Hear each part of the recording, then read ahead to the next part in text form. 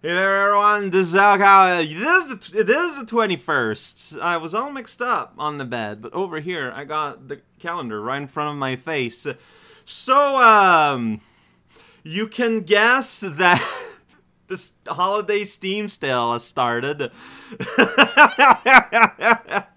Yeah, at 12 pending gifts at this point. Like, I do apologize, people out there, but I cannot justify looking at trailers at this point, especially as my day today is a bit crunchy. So, you know, it is not done with disrespect, and I will check things out on my own time, but I just cannot justify making it a part of, oh, hey, I heard of this. Cannot justify making it a part of, the actual video here. Sea of Stars related to that Messenger game I play, right? Oh, Cow the Cow, Mary Julua, and thank you for another year of fun videos. Here's a prequel to a game you played near the start of the year. Yeah, Vyapkini Jaminunsky, probably said that wrong. Belmore, thank you, Belmore. Yeah, it's a prequel to The Messenger. And apparently the mood is completely different, like it's not as jokey, I think, but it's also an RPG. Sea of Stars, a turn-based RPG inspired by the classic. The sort of two children of the solstice will combine the powers with Sun and Moon to form Eclipse Magic, the only force capable of fending off the monstrous creation of the evil alchemist known as the Flashmancer. Gross. Yeah, so apparently that underwater level, that's like near the end game in the Messenger. Yeah, apparently it's all just a big ol' like preview for Sea of Stars, which is which is sort of like why that place just has this completely different tone in its cutscenes and stuff. This is why. That is, oh, I've heard about this. Anyway, Sea of Stars.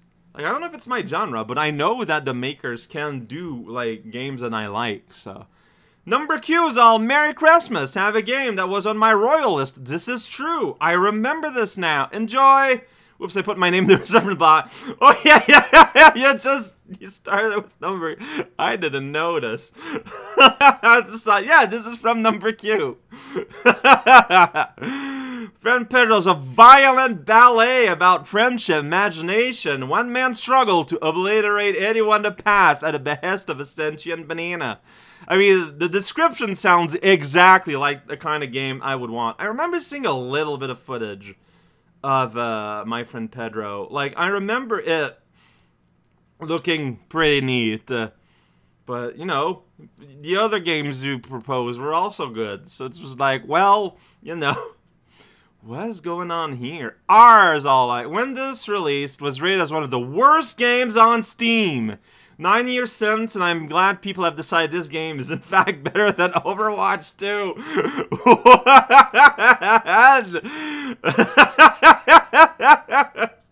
Thank you, Kip the Kip, for writing your name in letters so that I'm made sure not to accidentally unpronounce it good. Uriel's Chasm. Religious deep is okay. I need to see if there's a there's a thing for this.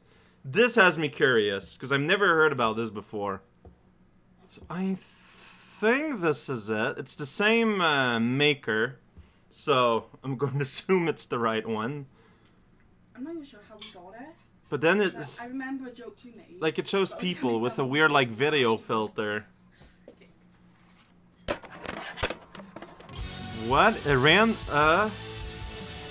okay.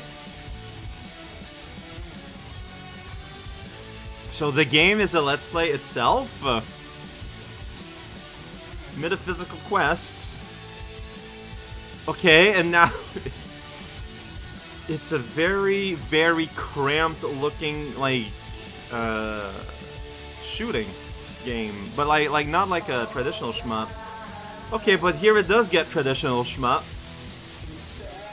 I'm digging whatever's going on art-wise here. Like, the sprite art is honestly... See, this art is a little bit less, but during the game, the sprite art is honestly pretty cool. Oh yeah, like, if this is actually how the game is, and it's cramped like that for no reason, I can see that being kind of a problem. And I guess also there are people on the other side of the video game. Which, doesn't seem like a very... I don't know. I shouldn't comment on themes and how it was done if I haven't actually played it. Like, I barely know anything about it. But that's just so... I love the sprite art. You know what? Yeah, I am going to accept Uriel's Chasm. And this time it does this again. That is, I want to add to my library. It's so weird. Whoa. Why is it a Steam gift? Why is it like that? Oh, because there's multiple things. Okay, and then, okay, so Kib the Kip is back. Now featuring technical improvements. A classic to balance out the other opposite of classic gift. Look forward to seeing how the new UI deals with old gift. Yeah, right? Okay, well, I guess we've got to click accept GIF and just add to library, and it's done. Yeah, so The Witcher, by the way, I just kind of glanced over it. I mean, I think everyone knows what The Witcher is, right? I know what it is, but wait, so this is, like, the first The Witcher? Like, back when it was super jank? But this is enhanced, so it's probably a little bit better. It's like a character, like, action game, except you go around, and, you know... Yeah, that's my description of The Witcher. It is very complete. Anya is back. Hi, Anya. Kalrao, are you bad enough dude to kidnap the princess? Final Fantasy IX was Square's attempt at returning to its roots after the last few games. Also, Vivi is here. This is the game that changed forever the Black Mage to not just be a black mage, but be Vivi now, forever. Selling over 5 million copies. That's a lot of copies. Return to Steam. Now you can relive the adventures of Zidane and his crew on PC. I've always kind of had trouble understanding Final Fantasy IX. There's just something about it. I don't know what it is, but there's just... Like, whenever people talk about Final Fantasy IX, there's something that doesn't stick to my brain. Like, I kind of know the gist of it, but very little because of that. Then Neganote is back. Ambush Cow, hi! Have 2 puzzle games for being cool. Well, thank you. One's a traditional first-person puzzle game. The other shows the pain of the field, where I just got my masters. Huh. Okay. Neganote, Neganote.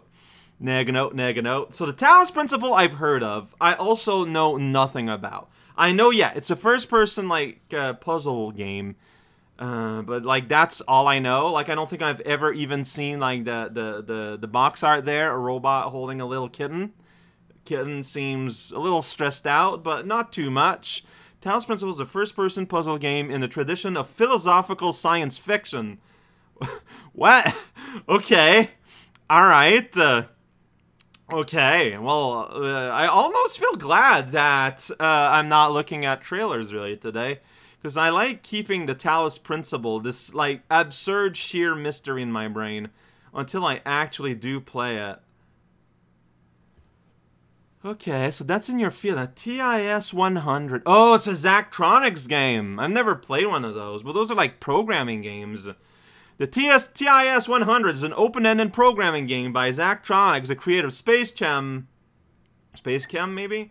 And Infinite Factory, in which you rewrite corrupted code segments to repair the TIS 100 and unlocks its secret. It's the assembly language program game you never asked for.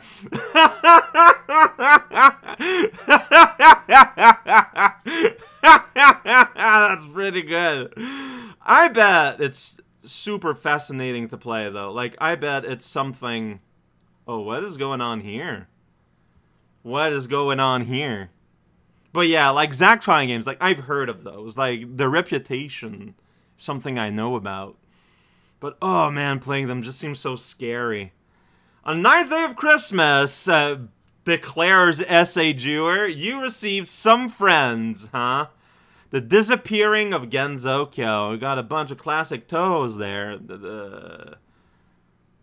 I forgot her name. The lady with the peach hat. Tenchi! Yeah, she looks really aggressive there. I mean, Cherno's got like an anger theme. I feel like it's Cherno, so it doesn't mean much. The Disappearance of Gensokyo is a Toho Project Fusion game from those my ACG studio, Chinese Illusion Game Fan Circle, we have reimagined Toho has an ARPG creating this Danmaku shooting ARPG. What does that mean? This, I might go for a trailer. Man, trailers are kind of long. Let's see how it does. This is not a trailer. This is someone opening their game file. Okay, but that's what they mean by character RPG. It's, yeah, so you roam the land. You're like on a Zelda-style map where you're above and things are happening. Except also it's Danmaku, so there's projectiles everywhere, and the footage is kind of blurry, but that just probably is YouTube. Okay, yeah, and bosses do their thing. This looks pretty cool, actually. Like, this looks really rad. It looks possibly overwhelming. Like, I don't know if that's late game or early game or what. Like, there's just no way of knowing in a trailer. So possibly overwhelming, but I mean, like, the vibe I'm getting during these boss fight is very fruity-esque. Like, I don't know what are your movement options like, but like, especially with that cone of attack there that's appearing. Like, yeah, no, yeah. Oh, this looks really rad. Okay.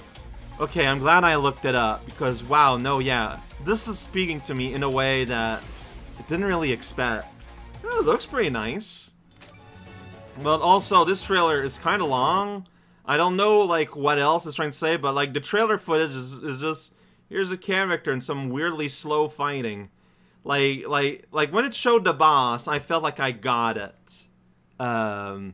Look, trailers are hard. Trailers are very hard to do. I don't think this is a good trailer, but I think it's hiding a very interesting looking game in underneath.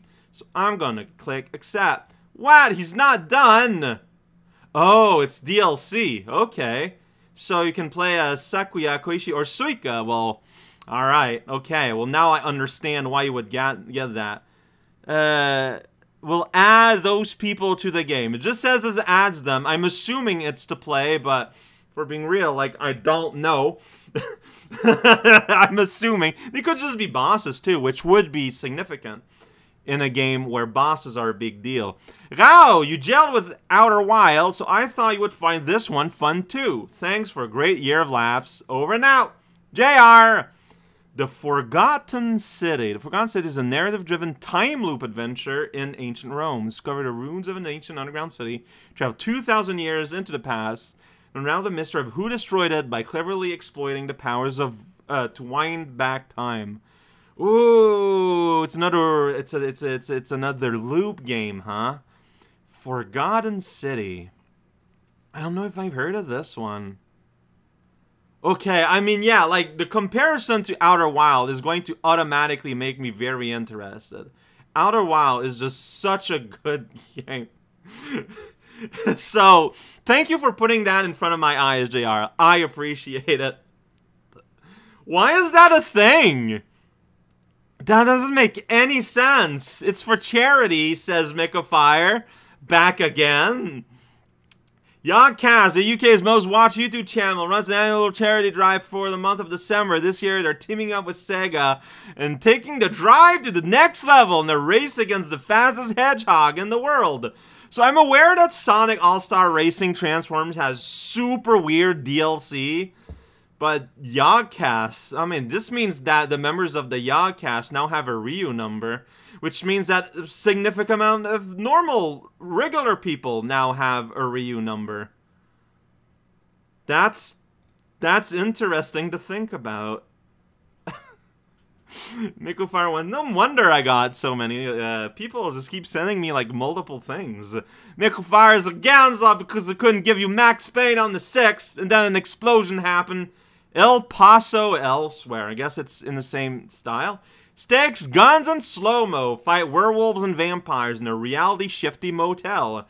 Dive through barricades to escape the grasp of evil puppets. Destroy the villain you loved. A new third-person love letter to classic shooters. Neo-noir never looked so good. El Paso elsewhere. Don't think I've heard of this one. but I'm going to politely decline looking at trailer because time. this was only 12 games, but like I wanted to say a few words of niceness, and it adds right up. El Paso Elsewhere. I'll be looking at that later, but I mean the fact that you compare it to Max Payne, I feel like says a lot. But thank you, Megafire. Thank you, JR. Thank you, Neganote, Esejur, Amya. Anyone I might have forgotten, for which I apologize. Wow. Like, just, Kip the Kip. Thank you. Like, just, thank you, everyone. Like, this was not necessary to do again. Like, I know it's, part of the reason is the Steam sale, but just having it all explode at once like that, it's like, oh, it's a lot! It's kind of a lot, but I appreciate it. And thank you. Like, thank you for real. I don't know how else to say it. But it's so much, man.